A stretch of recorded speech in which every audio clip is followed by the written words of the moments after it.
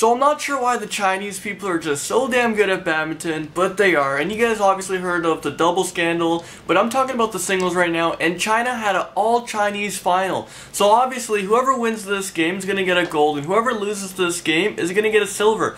But it's so sweet when you can have two people in your country facing each other for a medal. It's like, who do you cheer for? But it doesn't matter. You can just cheer for every point just because you know you're getting the gold and you know you're getting the silver. But it sucks having to play like that's probably your buddy over there that you have to beat.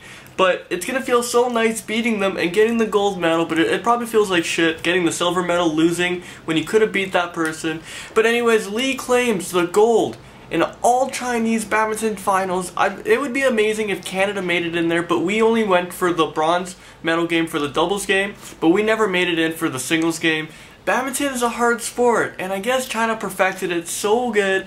But there you go, they add to their totals. But right now, America's actually passed China for the most golds, and they're one down for the most overall medals. So it's a high competition right now between the States and between China. I really wish Canada was up there. I can say Canada's going for first place overall, but we're nowhere near there. We're like 22nd or 23rd right now. But did you guys watch this game? And what do you guys think of that freaking scandal that happened again in the doubles game where China got eliminated? But although China got eliminated, I'm pretty sure that there's another doubles team in there that got a gold medal. Freaking China, so damn good at badminton.